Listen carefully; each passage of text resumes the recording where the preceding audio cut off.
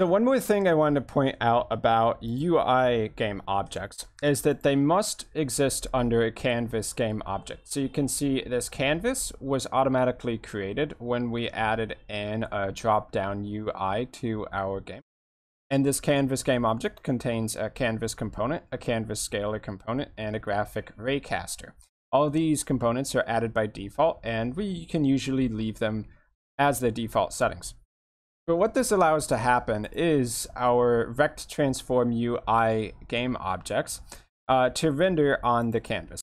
So when we have UI components added to the canvas, the main difference is that these UI components are never going to move with respect to the camera. So if I put this drop-down menu in the bottom right-hand corner over here, inside the canvas, then when we go to game, it's going to draw on the screen. And we do have a camera in the scene. It's not following anything at the moment. We would have to write a follower script for that. But if the camera ever moves inside the scene, these UI components will not move. They don't have any perspective or viewing angle with respect to the camera and the scene. They are simply a layer that goes on top of things. So you would use the canvas often for drawing things like how much money a player has, how much health is left, possibly what weapons or items they have equipped. So for any non-canvas UI game object, if I add it to the scene, and let's adjust the position a little bit and maybe change this bright so we can actually see it in there. So for all of these other game objects that exist outside of the canvas, whether or not they draw on screen depends completely on whether the camera is looking at them or not. So if I go to this game tab over here, but I adjust the position of the camera, you can see, oh, the UI doesn't move, but the object appears to move because the camera is moving. The camera is not looking at this object anymore. And of course, you can move the sprites as well, changing their position within the game world, including Z-axis if you ever are working in a 3D game and not a 2D game. Aside from that, there's a few minor differences between any game object that might appear on the canvas rather than the game itself.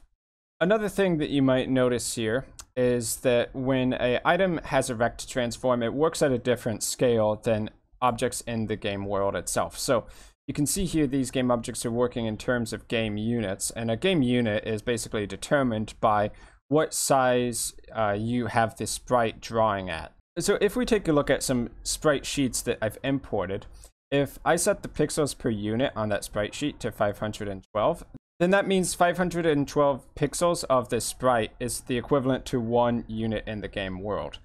But then items inside of the UI are based on pixel values, and those pixel values, well, the size is going to be relative to the screen size. So if you have a scene that's 640 pixels by 360 pixels, like I currently have it set up over here, and you can define your own custom sizes by clicking on this drop down and going to the plus, then that means if I take one of these canvas elements and I set the value to be equal to the screen size, then it will draw itself all the way across the screen. That also means if I set something like the position X to 50, we're talking about 50 pixels away from the anchor point. You can see here anchor points. I currently have it set to the center, so it's 50 pixels off center. So here would be the center roughly, and then this is the center area for the game object. So it's drawing about right here, which is what we would expect.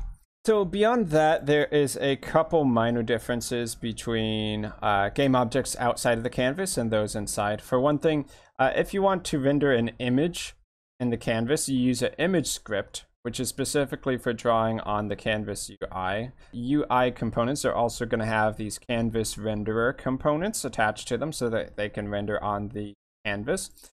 And when you want to render an image as a 2D sprite image on a game object that's in the game world, you use a sprite renderer instead. So you don't use image on actual game players or game enemies. You use image when you're talking about the canvas UI.